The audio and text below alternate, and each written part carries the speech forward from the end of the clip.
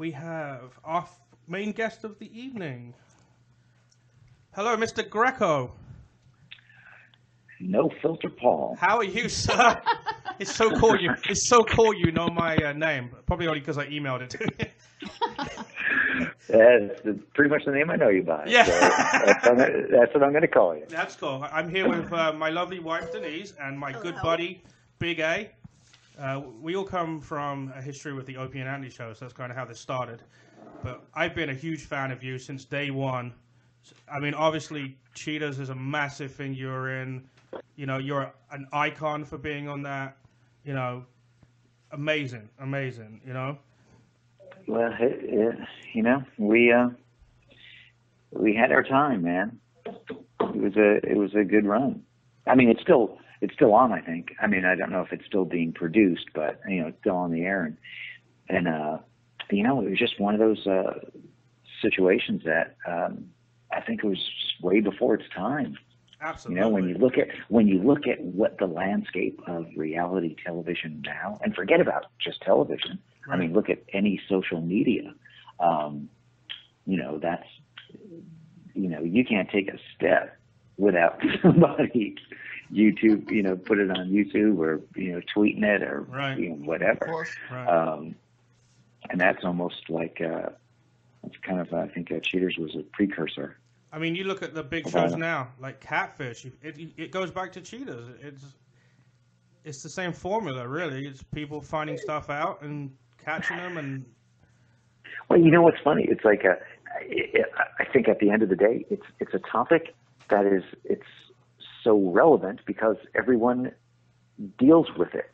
Right. But as technology develops, you have to find new ways to counteract what all the technological advances were. Yeah, I mean, so shows like formats change, and you know, Catfish. It's similar and conceptually it's similar, but you know, it kind of takes a little bit of a different twist, and that's kind of, you know, it just updates. It's like you know, I don't want to call it Cheaters 2.0. Right. Because, you know, I think it's much more than that because, you know, there's someone that had a different idea, right. And they were able to develop that in a different way. So I'm not trying to discredit, you know, absolutely other following shows, but it's just you know, it's the same. I think it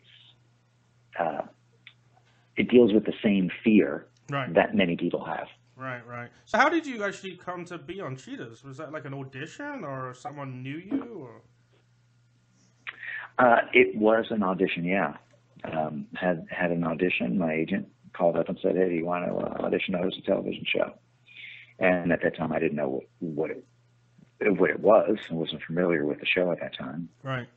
And so, you know, obviously I went in and, you know, auditioned and ended up booking it, and you know, and that was it for the next 10 years. Right. Yeah. So, yeah. I mean, that's awesome. I mean, the rise to stardom must have been unreal for someone. You know what I mean? I mean, I'm not saying you weren't someone before that.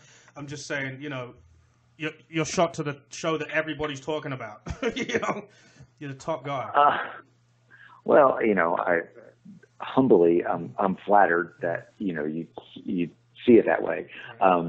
It's you know, it was different.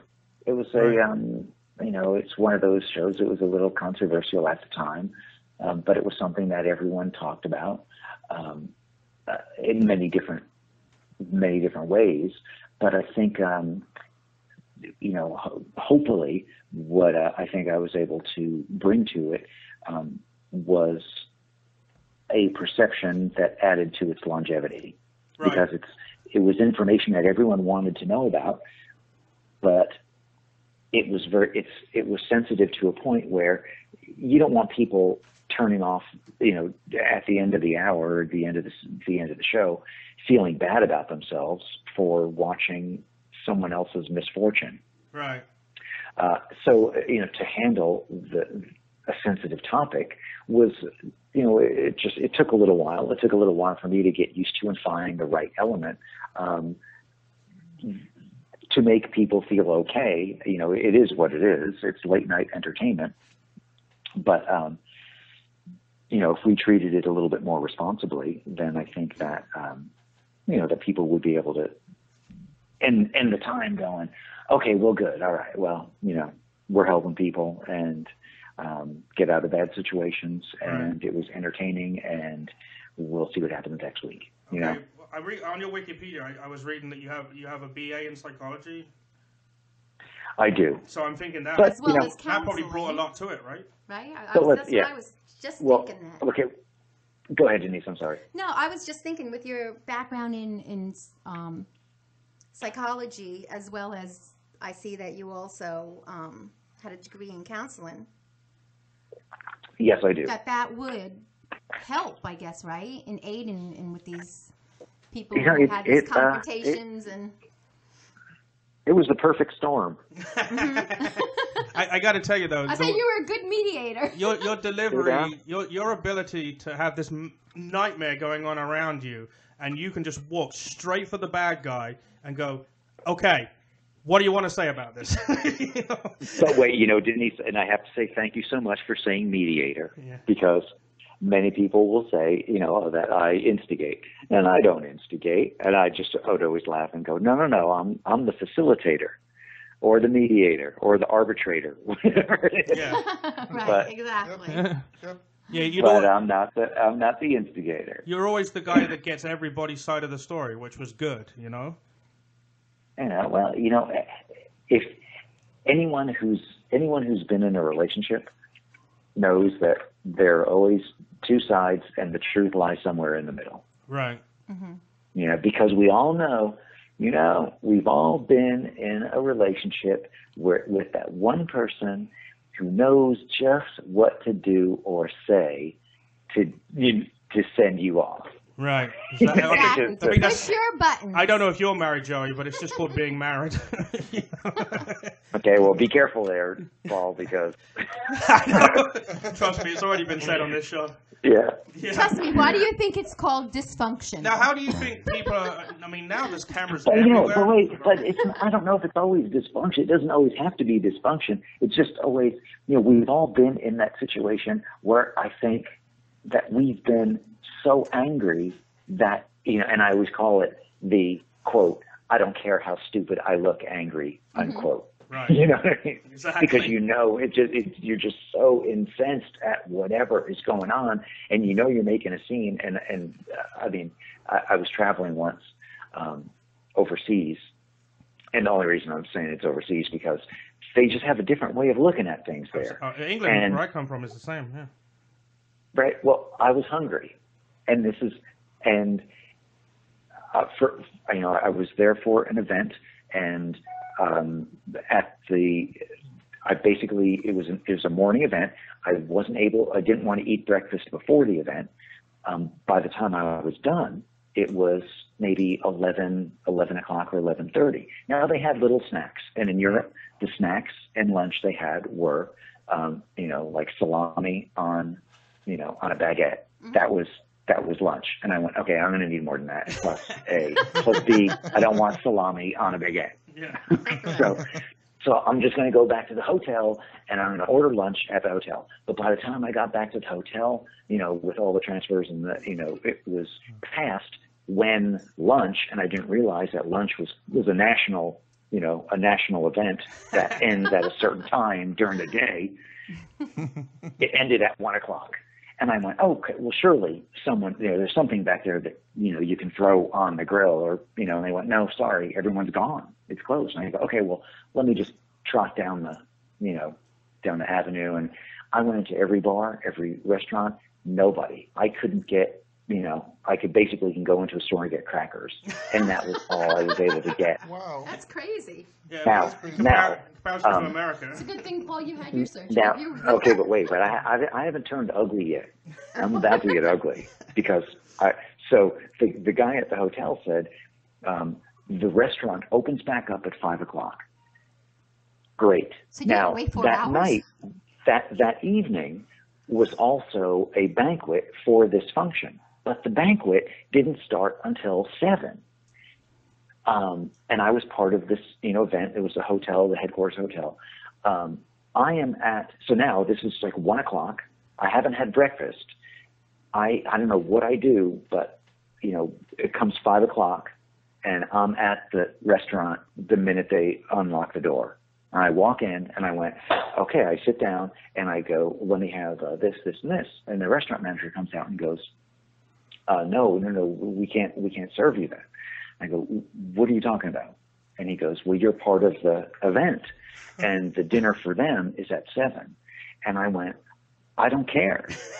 I'm here now and I want to eat now and I'll pay for eating now. You know, because I guess in his mind, he was saying that, well, you know, dinner is part of the package.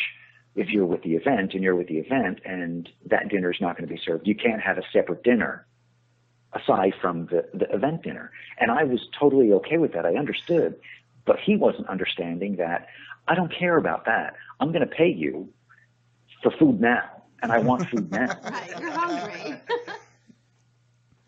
Aside from that, so can I just get dinner now and I pay for it? And then if I eat in 2 hours, because I guess in his mind, having a dinner, having a meal, and then another meal 2 hours from now is just ridiculous.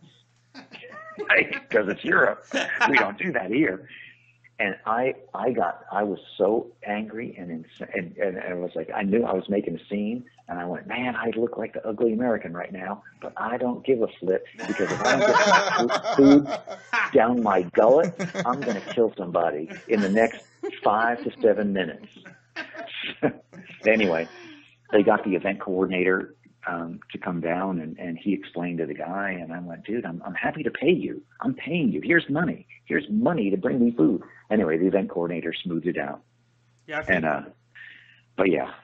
It's okay to make a scene, except when you're in TGI Fridays. You know, if it's inside your house. You know.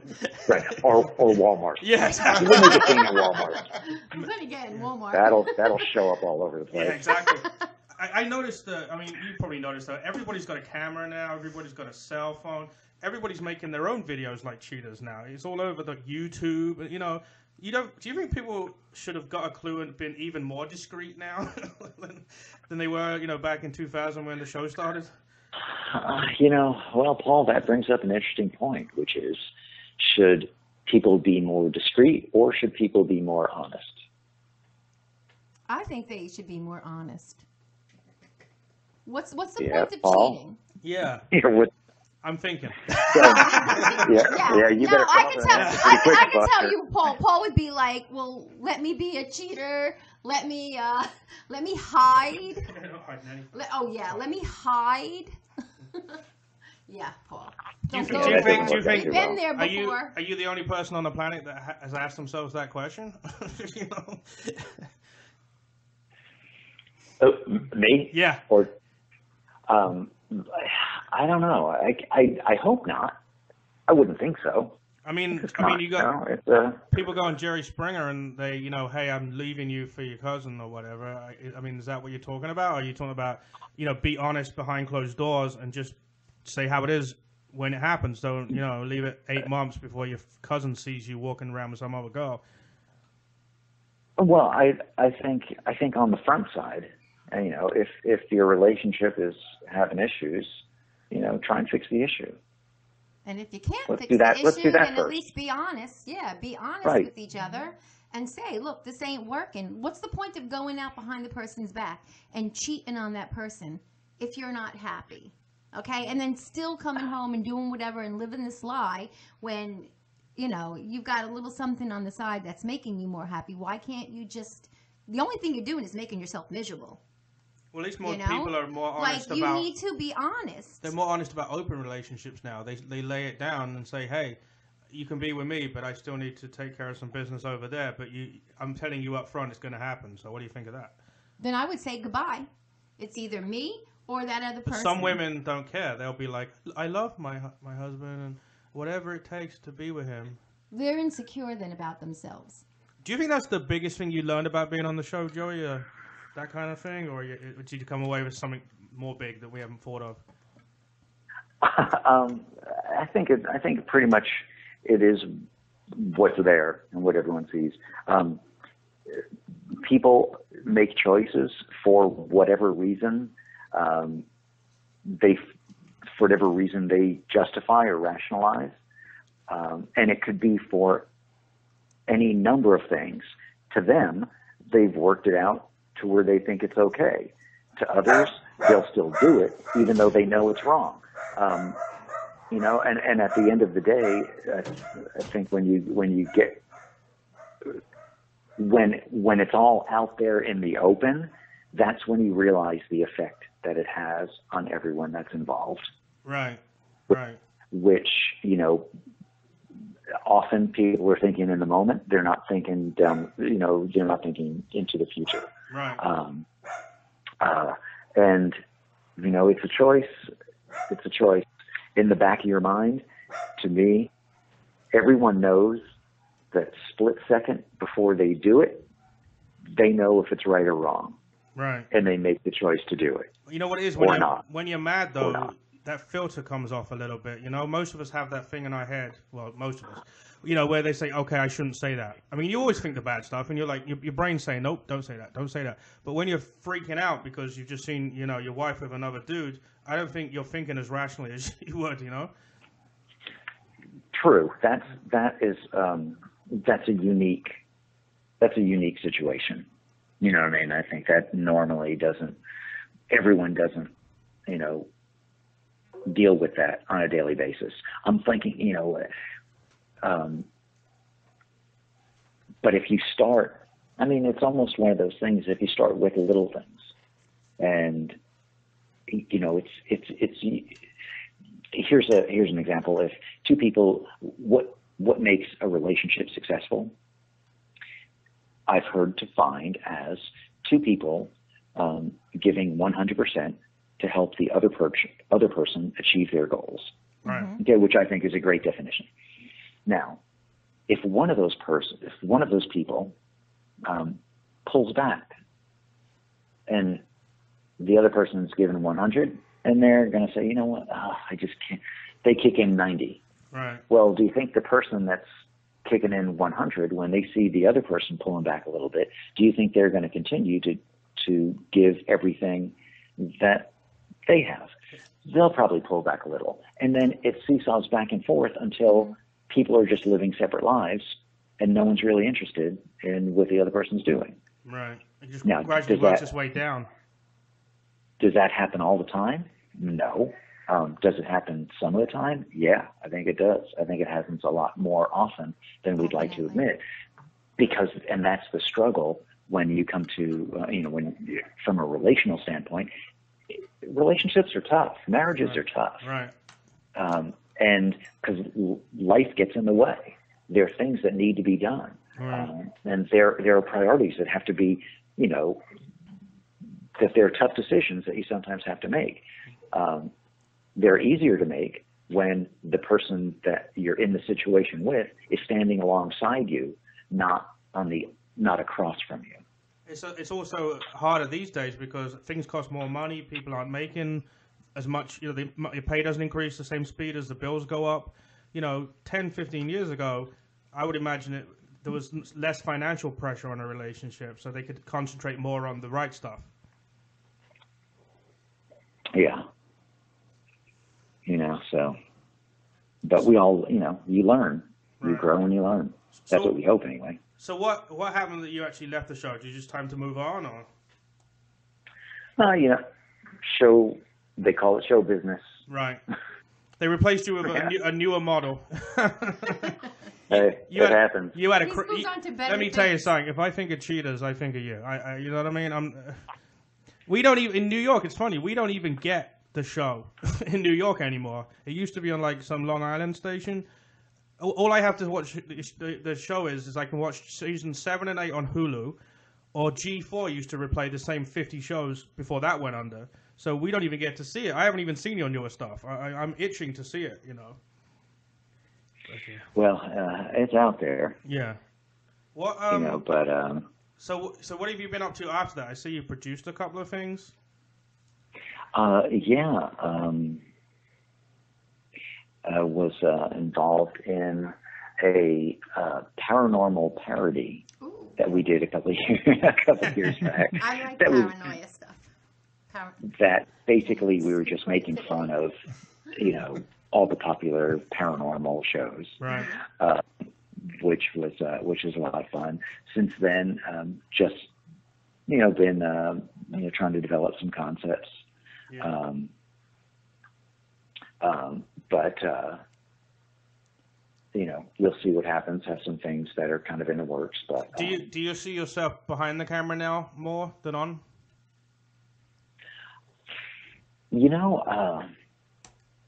I don't know if I can. I mean, I'd say yes and no. Right. I mean, I enjoy both sides of it. Right. Absolutely. Depends on the pay. I mean, you know what though? I would imagine for someone who's been doing what you were doing for so long, the first thing people see when they see you doing something is, oh look, cheaters. And that must get annoying at some point, right? That you can't be Joey Greco, the actor. You know what I mean? Well, you know what? It's you could never, or I don't think I can ever be. It's always flattering to be recognized in the industry, right? So, the fact that someone might recognize me, I can't. It's hard for me to get bummed out. Right. Why? Because they're part of the reason that the show was successful. Right.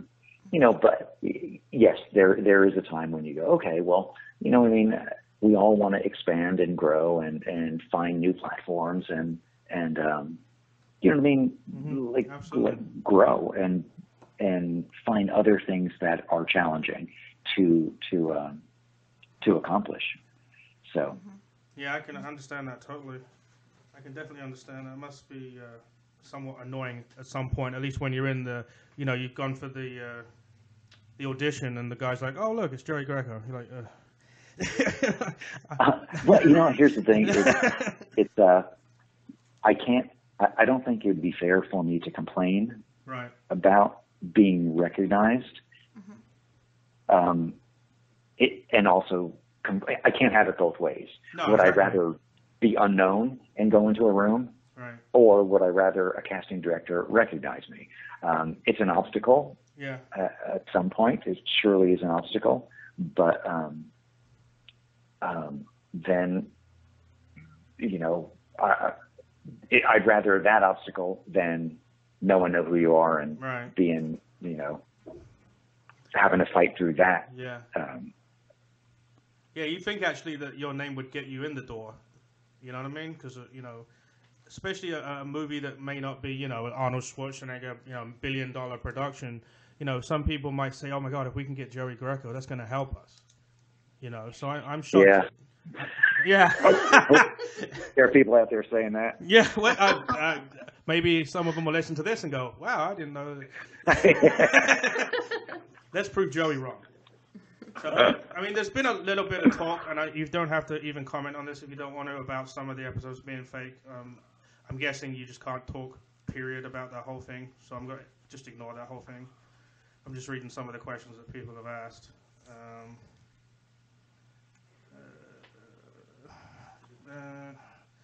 Here's a question for you. Were you born in the Bronx or Philly? It was actually neither. That's funny. Was born. Was born in on Long Island. All right, because your Wikipedia says you're born in the Bronx, but your IMDb says you're born in Philadelphia.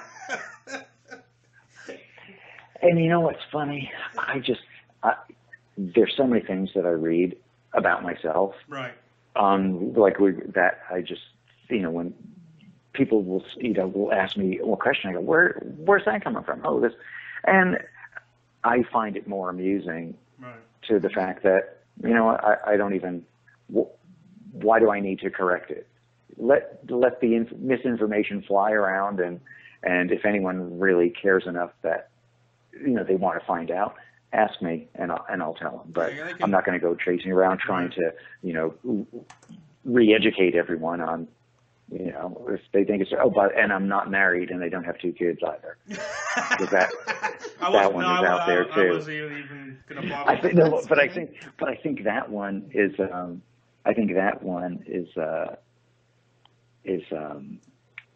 in the Philly one. Okay. I think the Philly one had me married with 2 kids. You know, maybe that came from the TV show because they're trying to make you look like a regular married guy, and that would be a better person to interview these people than just some single guy who doesn't care and who probably do half the stuff they're doing anyway. I don't know if they. Maybe they want that organized. Maybe then they wouldn't have got Clark to host it if they were worried about that. Yeah, exactly.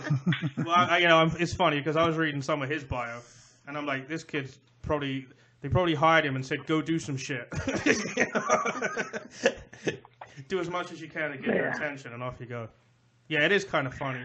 I mean, Tommy Grand, Tommy Habib that was there before you, he had the look. You know, his delivery was it wasn't Joey Greco. You know, his delivery was, okay. But then you perfected the leather jacket and the glasses and the look. Well, everyone's got their style. Everyone has their style, and it's and it took a different. It really honestly took a while to find the right mix of it. If it were my preference, would I have wanted to be in a leather jacket? Would I have wanted to? I ended up throwing my glasses on because it was like a last minute audition. Right. That was just kind of a fluke, and then they said, "Oh man, we like that. We like the glasses. Keep the glasses." And so I was like, "All right, well, I guess we're wearing glasses now for the show." Yeah.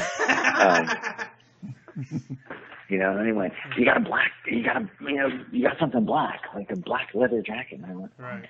No, not that I have anything against the leather, but black leather jacket wasn't in my repertoire. Right. Was not in my wardrobe. Now, but they wanted, okay, so we'll get a black leather jacket, and then all of a sudden it's that was the thing. Now, was it? And you know what? I don't have a black leather jacket anymore. Right.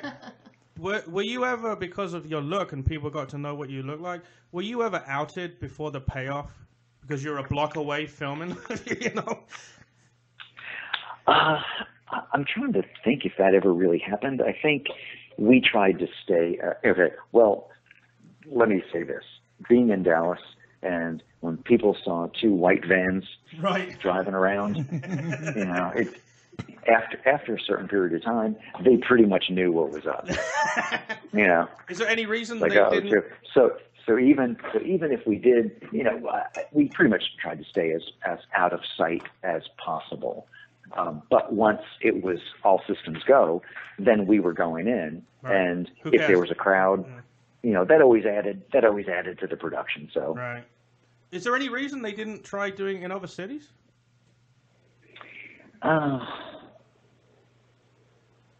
For some reason, I seem to remember one episode that was in New York, but maybe that was just the way it looked.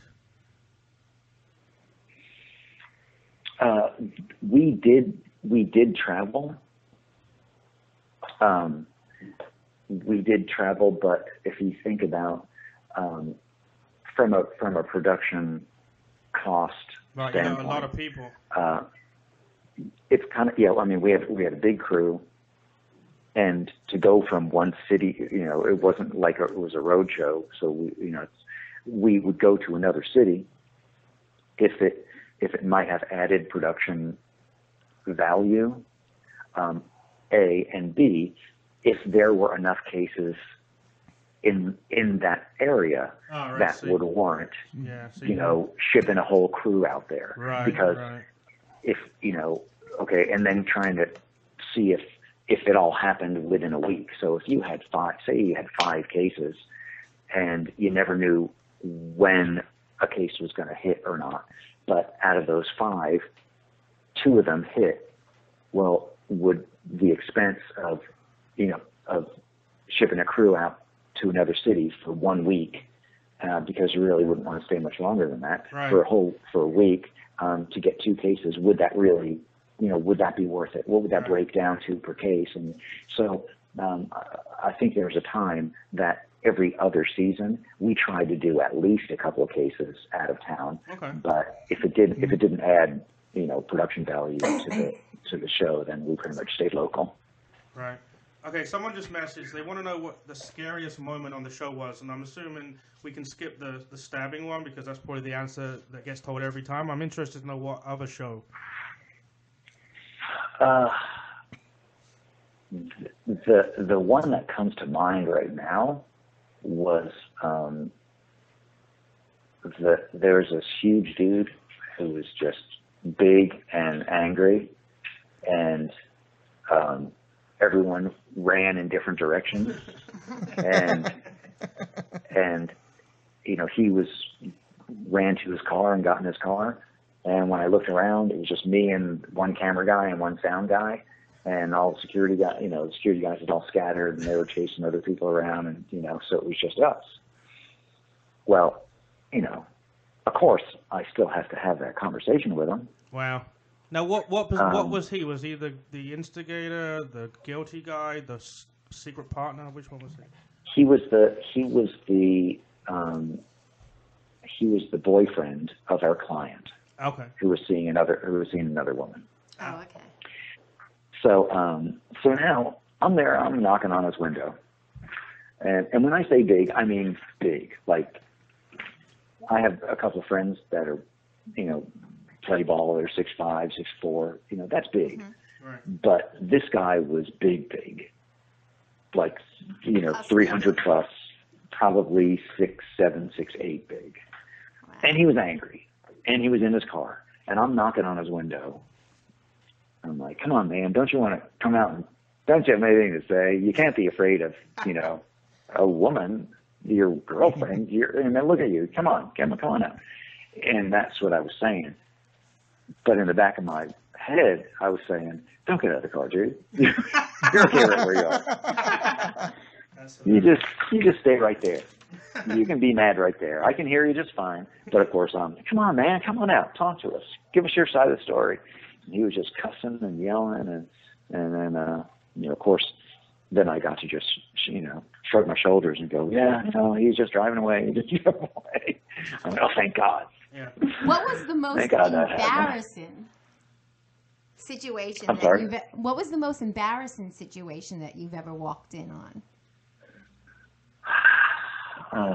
Wasn't the one where there's a motel room and the guy was like tied to the bed or something? There's just a lot of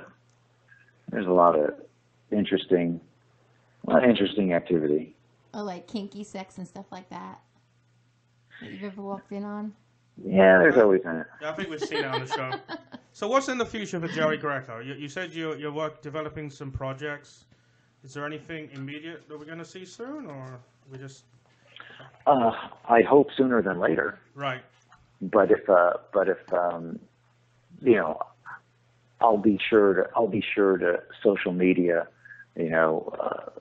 tweet any pertinent information that has to do with it.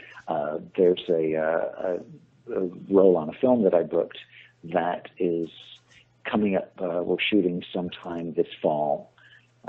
It may be early, like fall or early next year. Right.